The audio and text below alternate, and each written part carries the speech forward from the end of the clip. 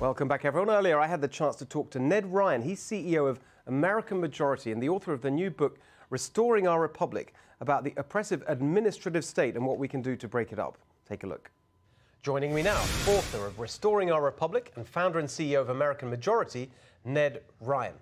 Ned, I'm so excited to talk to you about this book because I think it goes to the heart of so many issues that we've been talking about on this show for really since the beginning of the show, in terms of what I describe as positive populism. Just set out for us, really, would you, first of all, the kind of the historical background to this book? Yeah, so no, the whole idea of this book was, again, having to deal with this very aggressive socialism we're seeing today and understanding that's antithetical to the founding, it's deeply un-American, but do we even know where we've come from? And so really wanted to lay out really the genesis for the American Republic. Where did the founders find the vision? Where did they get the ideas? How did they construct the machinery of the Republic, which is an important idea I'd love to discuss more about.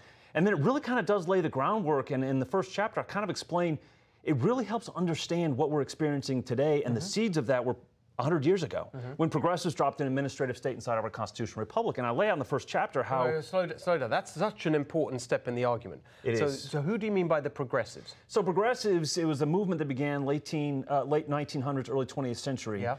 And their whole governing philosophy was to build a massive bureaucracy and administrative state to advance human progress. And I juxtapose it against the founders, who I call optimistic realists. Right. They are very realistic about human nature. Imperfect human nature should never be trusted with consolidated power. But they were optimistic that they could create a government that was powerful enough to be a steward of our natural rights, but not too powerful to take them away. Whereas the progressives put their faith in kind of experts and managers. And government and educated elite. You can actually draw a line between Woodrow Wilson and Lieutenant Colonel Vindman, and this whole philosophy that it's an educated That's quite elite. A lot. I'm not sure anyone's done that. Right, but it's an educated elite that makes the decisions, and that's not what the founders intended.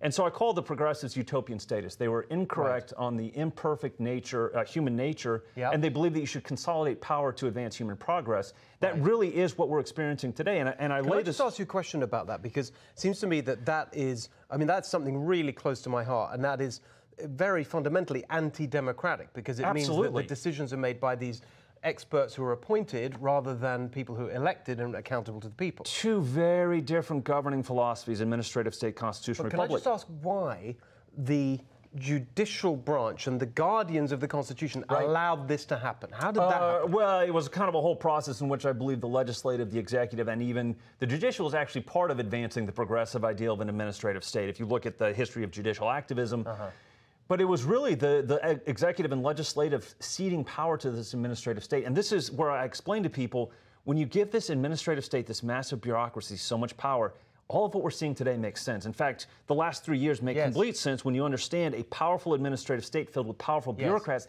think they decide. And I tell people, this is why Donald Trump, when he showed up, he said, all power flows from the people. I'm the duly elected representative of the people by the means laid out by the Constitution.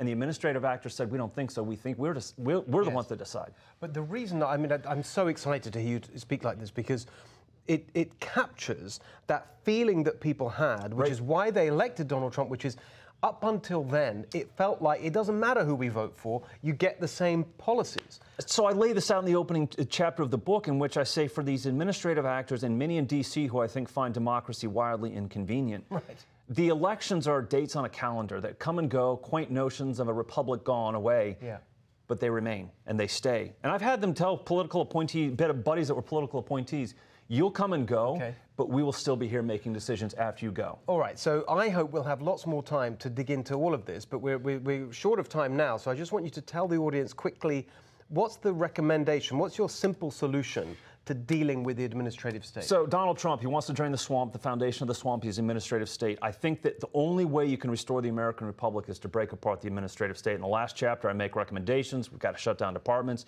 You got to break up the Leviathan, plant it around various parts of the country. To move it out of Washington, you got to move it out of D.C., and you got to take these 800,000 non-essential federal government employees, and you've got to migrate them into the private sector, where we now have 6 or 7 million job openings thanks to Donald Trump's policy. So there are some reform steps in this last chapter, but I encourage people, if you want to know where we came from, how far we've drifted, how we get back to restoring our republic. I am so excited to hear this. I'm really can't wait to get into the detail of all of that, especially that assault on the administrative state and how we try and advance that cause, particularly thinking about what could well be a second term. Second term of Trump has to be all about that. Ned. Fantastic. Thank you so much. Appreciate it.